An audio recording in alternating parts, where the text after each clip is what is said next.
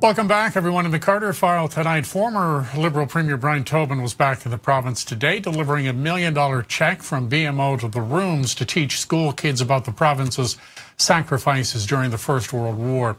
Well, the Rooms called it a momentous day. Sacrifice was the theme. Tobin continued afterwards when he was asked about the tough situation facing the province and his own brush with hard times when he was Premier. When I was Premier of Newfoundland and Labrador, it was a tough time. I know Dwight Ball is going to be joining us in a little bit, so I wanted to tell him I know how it feels to come into office and discover that you have challenges to deal with. But you recall in the mid-1990s we had a deficit to deal with, and we spent most of our time in office doing things that weren't always popular, but were necessary. You know, the comment I would make is this. I think I know the history of Newfoundland and Labrador pretty well as a former Premier.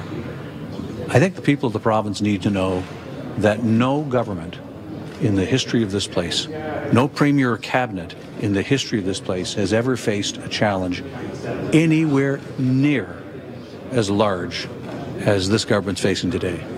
A $2 billion deficit. The total debt of the province is about $11 billion since the beginning of time. We're looking at a debt on an annual basis that can double that number in the space of 4 or 5 years.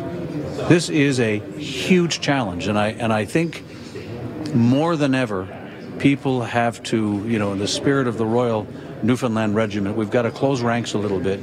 We've got to have each other's back in this province, and we've got to pull together rather than pull apart to get through this challenge.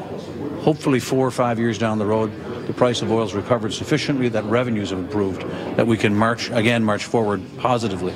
But in the interim, the government's going to need some understanding for the decisions that are coming, in my judgment. Do you have any advice for Mr. Dwight Ball stepping into this? Winston Churchill had a great quote, one that I think of when I think about the challenges here, and the quote was, "It's better to be both consistent and right. But if you can't be consistent, be right."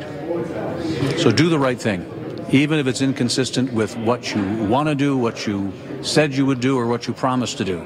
Do what you know is right, because the one thing I know, having lived through a milder version of this, deep in their hearts, the people of the province know how big the challenge is.